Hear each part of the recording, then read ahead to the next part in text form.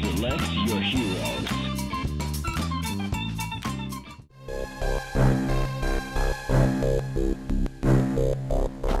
Oh my god, I can't believe this financially successful cartoon that's popular among kids 8 to 11 is getting a theatrical movie. What the heck? Well, that is exactly what is happening because Warner Brother, WB, because the police are coming, have announced summer 2018 on June or July. Hang on, let me read this article.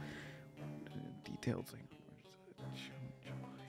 Oh, June 1st is the Teen Titans Go theatrical film for theaters. Oh, yeah, this ain't no TV movie. This is theatrical.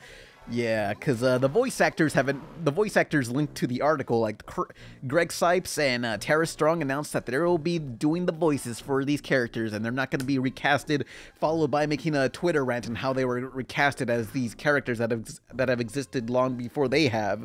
It's happening. But, you know, I know what you're all thinking, like, how could kids like this stuff?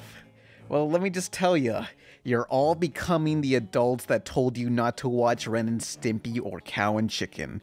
You're all just a bunch of cynical-ass adults who will just, like, belittle and berate children, all because they enjoy what they like. You know what you watched? You all act like, you watched some high-quality Citizen Kane crap when you were all kids. No, the only thing you all watched crap like Spy Kids and Dougal and frickin' Coconut Fred or whatever.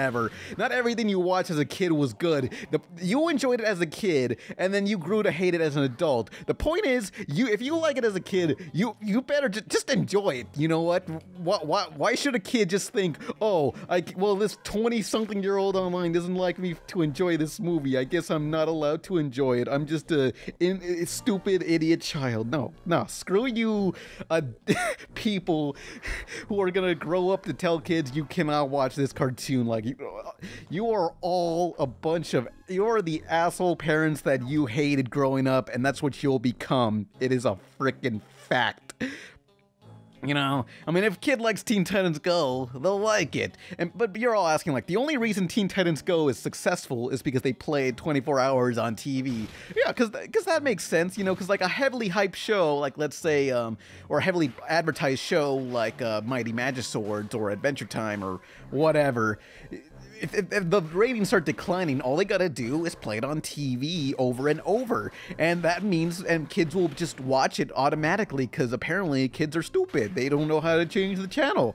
They don't have any iOS apps or internet or any other entertainment options or video games, the stuff that we didn't have growing up, you know? Kids are stupid. They can't change the channel. That's how, it's almost like the show is successful, so they play it 24 hours, huh?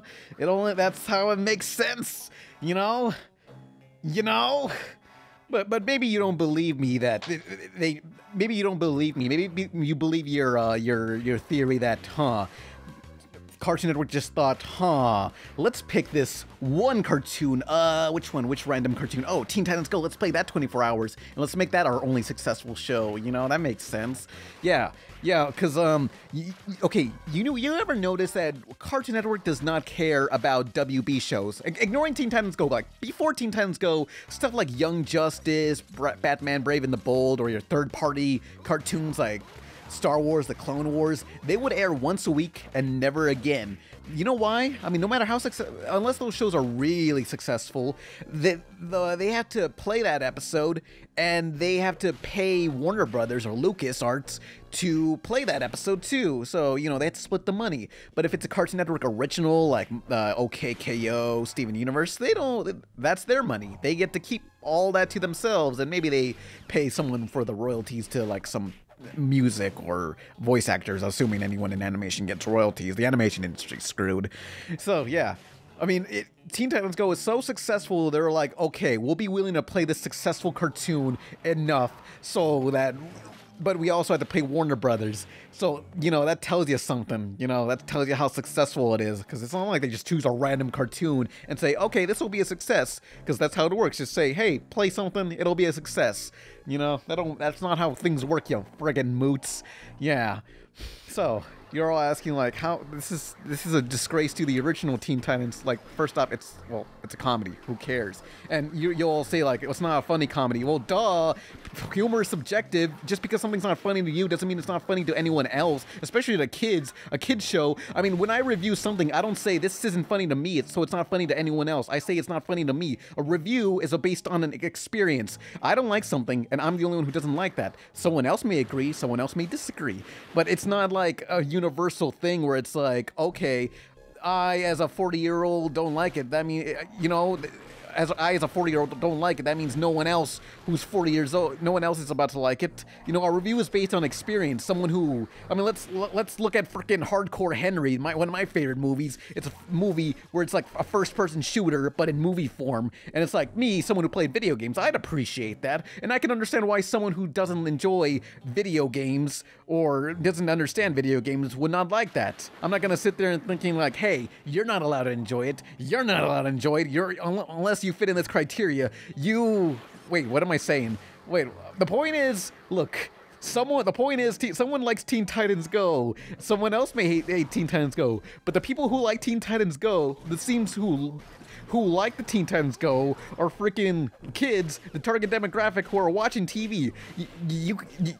Let me tell you about Invader Zim. Invader Zim appealed to like older audiences, and older audiences watched it. But the problem with that is this skewed over the commercials, you know, the commercials on TV that were playing, they appealed to little kids, but they got this show that appealed to adults.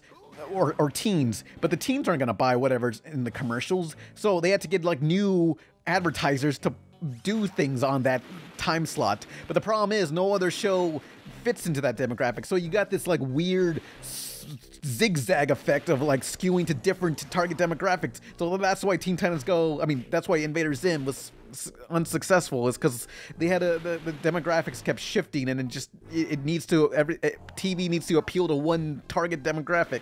Everything is screwed. Oh, also because Invader Zim was an expensive ass show. I mean, like the CG in that show was pretty impressive. Even today, like there's some pretty good cell shading effects, like just like Futurama. You know, just like, this was a pretty expensive show, so that also hindered it. Yeah, so Teen Titans, the movie.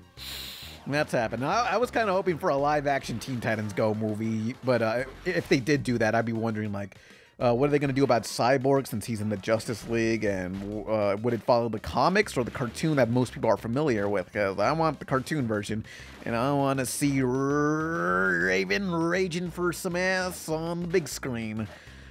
But yeah, some people are saying like, why are they making the Teen Titans Go movie and not the SpongeBob? No, not the Adventure Time movie.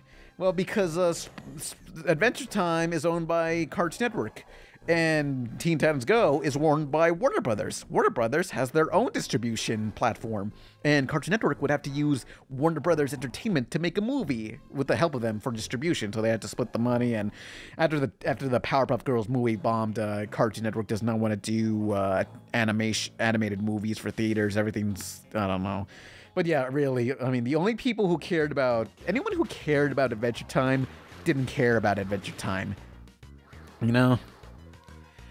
Everyone who cared stopped watching Adventure Time and just went on to watch the Steven Universe, because at least that has plot progression. So at least it does it better, because in Adventure Time, it seems like, hey, I'm Finn the Human. I lost my arm. And now it's back. And that's the whole show at Adventure Time. It's just like, nobody cares. Like, I would want like maybe some sort of reboot movie that just like is self-contained and tells a complete story with actual development, instead of just like a TV show where it's just like, hey, here's something and we got to go back to the status quo, you know? Yeah. You know. Adventure Time, Teen Titans Go, the movie. I'm excited. Like, I know people who work on this, but they didn't tell me, so it's like, damn, how dare they keep their secrets? Ugh. Hang on.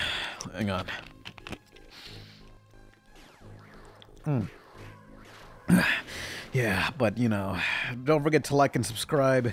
Your childhood was never good. I hate all of you. leave the kids alone. Let them watch what they watch. You know, it's you all ask like, hey, why don't they just air more Steven Universe? You know, because you know all these college kids who love Steven Universe,